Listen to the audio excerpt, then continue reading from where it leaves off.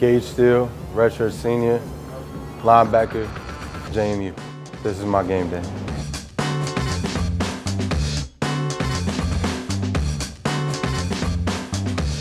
On game day, I'm very serious and locked in. I'm going over plays in my head, making sure I know everything.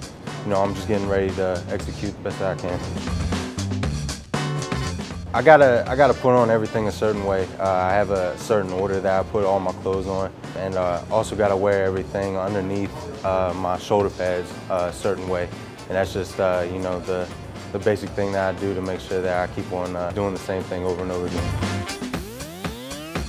My favorite pregame meal would probably have to be chicken with cheese on it, and we get a little pasta with it as well. And that combination together is just it's a good thing to start before. You know, it's filling, but not too heavy on the stomach.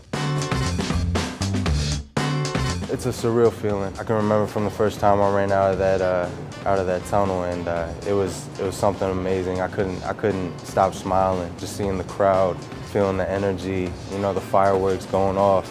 It was something that I'll never forget.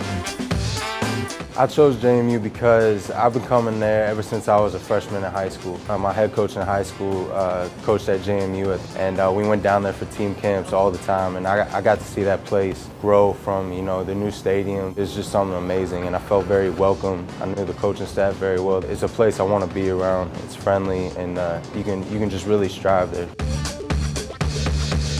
It's a league that anybody can come out and beat, you know, each other, and it's something that I really look forward to every time. It's a game that you're always going to remember.